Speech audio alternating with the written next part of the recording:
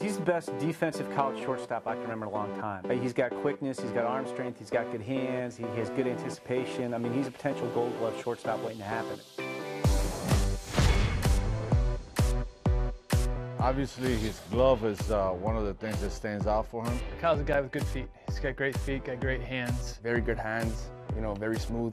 Probably one of the best hands in our organization, I'll say. Kyle's got very, very good first step. And man, those hands and feet are great. He can do anything he wants with the glove. He's on the 20/80 scouting scale where 50's average. He's probably 65 defender, and scouts don't usually go higher than 60 very often. I mean, this guy's going to win Gold Gloves. Kyle Holder's defensive game is so developed that scouts can't help but talk about it in Major League terms. It is, after all, a big reason why the Yankees took the shortstop 30th overall in 2015.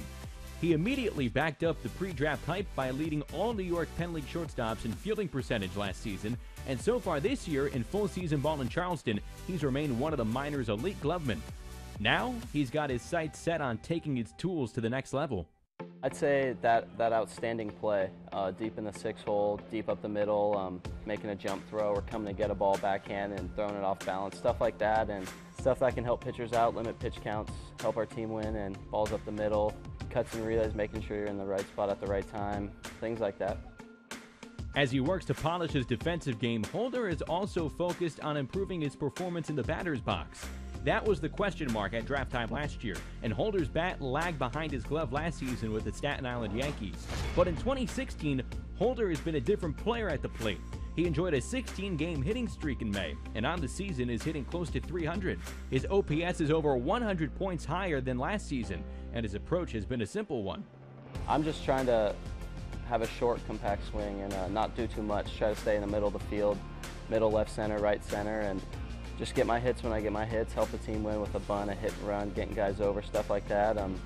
Other than that, just going up, trying to hit the ball hard. Try to stay in the middle of the field, short, compact swing, and that's about it. So far, the results have been there for Holder on both sides of the ball. His glove is steady, and now his bat is showing development. A year ago, he was just the Yankees' first-round pick. A blessing, of course, that comes with high expectation. He learned from that experience, grew from it, and now is focused on becoming not just one of the game's best shortstops, but a leader on the diamond. Last year, I struggled with that a little bit and trying to live up to the expectation of a first-round draft pick and realizing what I need to do. But whether I was a 40th round pick, first-round pick, I think we're all the same. I'm going out there working hard every day just like everyone else. We talk a lot about, cutting out on careless mistakes, being in the right position at the right time, whether it's cuts and relays or, really managing in the game and becoming a second coach on the field and leading the guys on the field and thinking like a manager and going through the game and helping other guys out.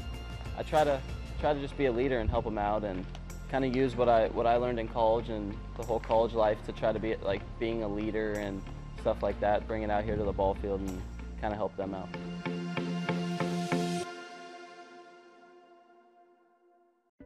You can see more Yankees on Demand and Yankees Scoreboard content by clicking here. And you can subscribe to our YouTube channel right there.